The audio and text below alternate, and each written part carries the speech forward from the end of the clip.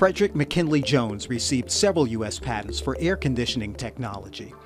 In 1960 for a thermostat that could regulate refrigeration.